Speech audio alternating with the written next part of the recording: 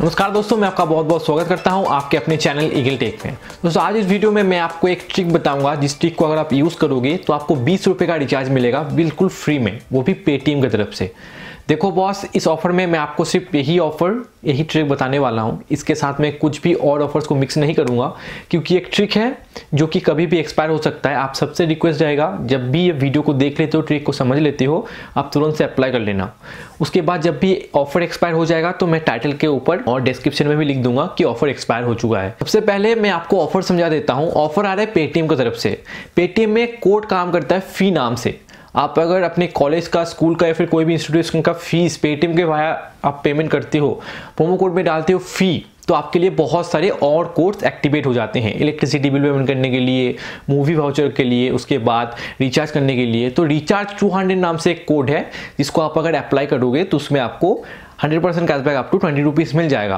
आप ऐसे ही simply direct जाके रिचार्ज 200 कोड को अप्लाई करोगे तो आपके अकाउंट पे वो वर्क नहीं करेगा। आपको बताया जाएगा कि promo code is not applicable on your account. लेकिन फी कोड को अप्लाई करने के बाद आप रिचार्ज 200 कोड को अप्लाई करोगे तो सक्सेसफुली वर्क कर जाएगा। देखो पेटीएम पे एक बग है।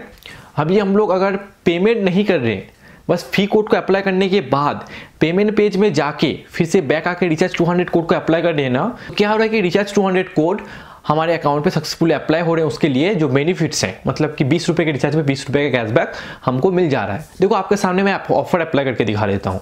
आपको सिंपली पेटीएम आपको ओपन करना है, उसके बाद मोर सेक्शन पे जाके फीस सर्च करना है, उसके बाद फीस ऑप्शन को क्लिक कर देना है।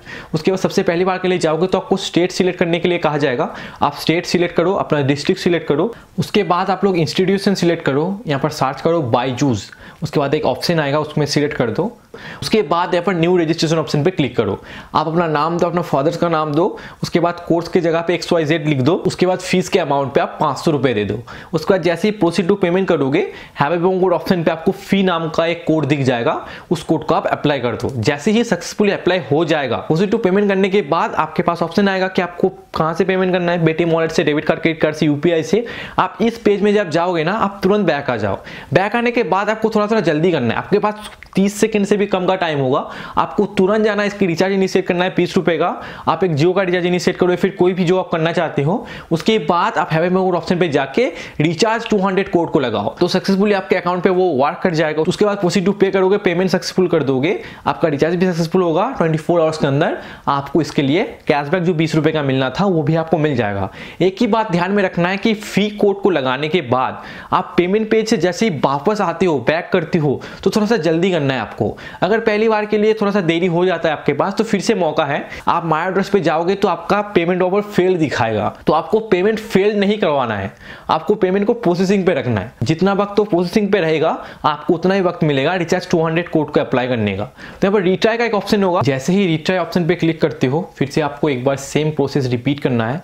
Have a promo code option पे जाके फी कोड को लगाना है, फिर प्रोसीड टू पेमेंट कर देना है। जैसे पेमेंट पे जाएगा, उसमें बैक कर जाना है। दोस्तों आपके पास फिर से 20-30 सेकंड का टाइम होगा, जिसके अंदर आप रिचार्ज 200 कोड को अप्लाई कर सकते हो। उसके बाद आपको भी 20 रुपए के रिचार्ज पे 20 रुपए का कैशबैक मिल जाएगा। एक और बात दोस्तों मैं आपको बताना चाहता हूँ कि रिचार्ज 200 कोड को आप लोग टोटल में 10 बार यूज कर सकते हो, लेकिन महीने में बस एक ही बार। तो आपको मैं प्रोसेस बता दिया। ये बग है पेटीएम का एक। जब भी मैं वीडियो बनाऊंगा, आप सब लोग जाओगे, वीडियो थोड़ा सा पॉपुलर होगा, पेटीएम पे किसी को भी पता लगेगा, तो वो कोशिश करेंगे कि इस बग को फिक्स कर देने का। लेकिन आपके पास काफ़ी टाइम होगा इस ट्रिक को अप्लाई करने का। तो जैसे वीडियो देखते हो, आप लोग एक काम करो, ऑफर को अप्लाई करो। उसके बाद वीडियो को एक लाइक करो, उसके बाद अपने सभी दोस्तों के साथ शेयर कर दो, ताकि सबको इस ट्रिक को अप्लाई करने का मौका मिल जाए। फिलहाल इस वीडियो में, तब तक के लिए खुश रहिएगा।